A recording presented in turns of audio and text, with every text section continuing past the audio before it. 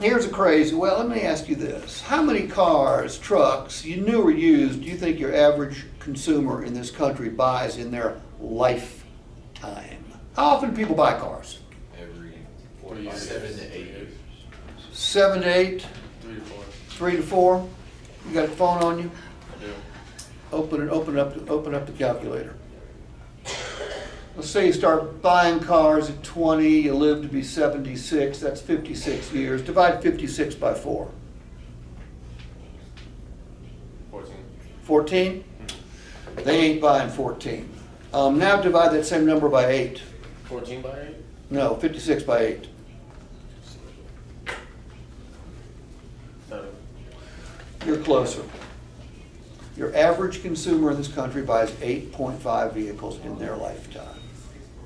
So is it a big deal for them? Yeah. Is it a risky proposition? Yeah, because, consumers aren't very good at buying cars and trucks. Not because they're stupid. They just don't do it very often. And if somebody this morning wakes up and decides they're in the market for a car, where do they go? Say again?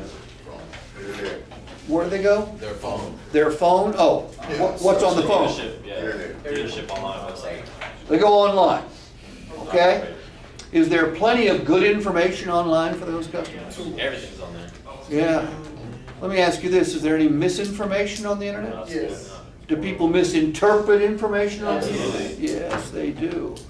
So they come in oftentimes quite confused. All right.